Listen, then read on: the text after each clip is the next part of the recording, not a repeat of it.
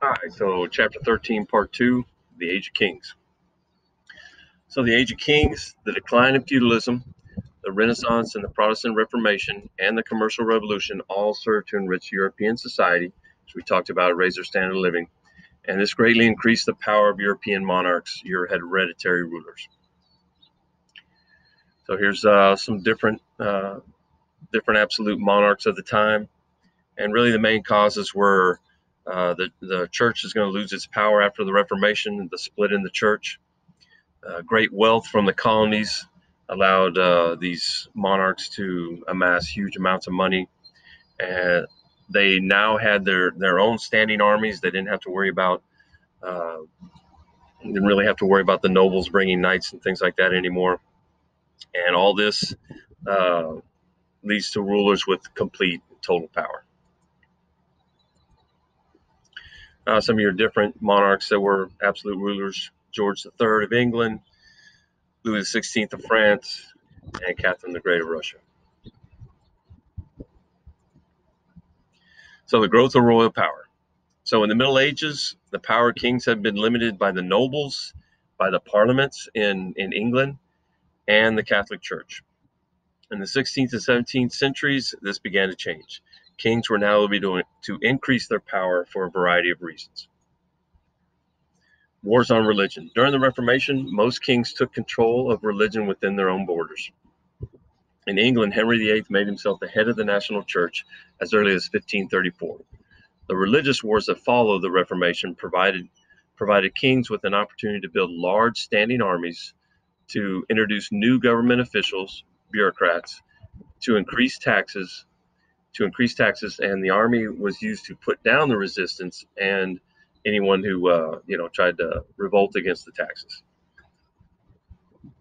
And here, of course, are some of Henry VIII's wives. Some were beheaded, some died on their own, some survived, and of course, a couple were divorced. So, changing roles of nobility. In the Middle Ages, nobles had been an independent source of power. Many even had their own castles and armies.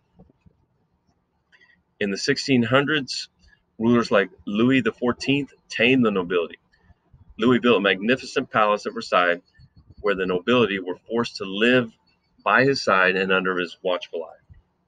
So nobles kept their wealth and privileges, but were expected to obey the king's commands. The growing middle class in town frequently allied themselves with the kings and against the nobility. So the rise of absolute monarchs. So during the Middle Ages, European kings were not as powerful as what they're getting ready to become, because the feudal lords had all the real power, because they're the ones who actually controlled the local manors, and they're the ones who had the loyalty of the knights. The Catholic Church was also dominant religion in Europe, so the kings did not have as much power as the church. And really, the Pope kind of had power over all the peasants because he was really in control of their souls. So, new justification for royal power. So now these guys are going to gain all this power. Now they have to kind of justify why they're going to get this power. So new theories arose to justify royal authority. Many rulers adopted the Renaissance view, justifying their actions as basis of reason of state. An Englishman, Thomas Hobbes, wrote that man was not naturally good. Without a strong central authority to keep order, life would be nasty, brutish, and short. Society would break down into a war of every man against every man. Hobbes said kings were justified in seizing power because they were the only ones that could act impartially and maintain order in society. Other monarchs like James I of England, Louis XIV in France, justified their power on the basis of divine right. According to this theory, the king was God's deputy on earth, and royal commandments express God's wishes. So anything a king said was coming from God. And you can start to see, pretty much divine paintings of kings at that time, halos and things like that. So a study in absolutism.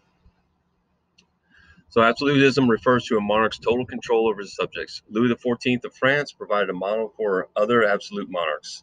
His will was law. Any critic who challenged the king was punished. Louis interfered in economic and religious lives of his subjects. His regulations established standards for all French industries. He demanded that Protestants convert to Catholicism or leave France. Leading nobles were forced to spend most of their years residing with the king in his palace, so they had no opportunity to disobey or rebel. Louis developed a large army with standardized uniform, training, and housing. He involved his nation in a series of wars to expand France's frontiers and bring glory to his rule. Although he probably never said, "I am the state," this expression accurately summarizes his view of royal power. In the end, Louis's aggressive actions served to unite Europe against France, leaving his country bankrupt and exhausted at his death. Absolutism in Russia. So on the eastern end of Europe, the rulers of Russia adopted a system of royal absolutism on a grand scale, so even bigger than everyone else. By the end of the 15th century, the rulers of the region around Moscow declared independence from the Mongols finally.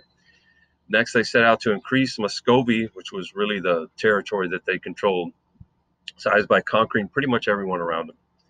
The bulk of Russia's population were serfs. And of course, a serf is a peasant who were required by law to stay on the land and work for their nobles as landowners. Just when serfdom was pretty much ending in the rest of Western Europe, or really in Europe, it was increasing in Eastern Europe. In return for their powers over their serfs, the Russian nobility pledged absolute loyalty to the Tsar. So the nobles needed the Tsar to crush any of the rebellions by the serfs. So they pretty much gave most of their power to the Russian Tsars. So Peter the Great. Peter turned Russia from a backward nation into a modern power by introducing Western ideas, culture, and technology. He went on a voyage to the west, working in shipyards in Holland and visiting England. In Russia, he executed his mutinous palace guards and developed a new army along Western lines. He used force to make the old Russian nobles shave their beards and wear Western-style clothing instead of traditional Russian garb, which you see here in this picture. He defeated neighboring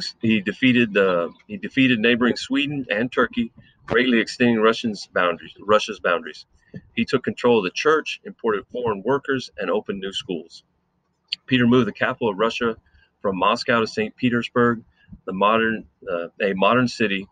He ordered to be built on the Baltic coast so that Russia would have a window to the west. So really, he's trying to copy as much of the Western ideas that he possibly can. He even moves the capital closer to the rest of Europe. Catherine the Great. So 40 years after Peter's death, Catherine II continued Peter's policy of expansion and westernization. She also promoted limited reform at the beginning of her reign. Corresponded with leading French thinkers. So the things that she did, she actually started to get ideas from the French thinkers. She knew what enlightenment was, and she even gave nobles their own charter of rights. So she gave certain groups their rights, but she didn't give it to the serfs. However, she refused to part with any of her absolute power. So during her reign, the conditions of Russia's serfs actually worsened. She defeated the Ottoman Empire, expanded Russia's border to the Black Sea, and carved up Poland with her neighbors. So what you see here is she knew what rights need to be given to nations and people, but she refused to give up her power. So she's going to give some of the nobles rights, but she's not going to give any of the serfs any rights.